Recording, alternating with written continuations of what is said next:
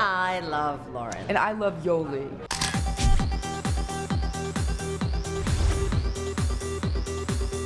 Your clothing is very well thought out. You don't waste fabric. Every line, every detail, every shape is completely used.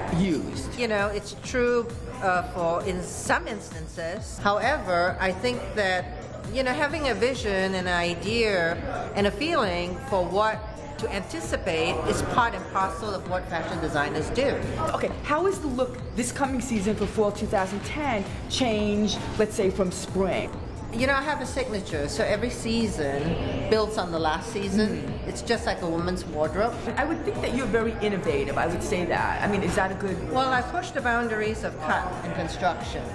And yes. I do a lot of things with geometry, and I work a lot. You know, my clothes are mathematical, and the association with music is large because, you know, the repetition and all that. It's how music's written. Well, thank you, Miss Yeohlee. I'll let you go back to your show, and we're going to see great stuff on the runway, people. Woo. Thank you, guys. Woo-hoo.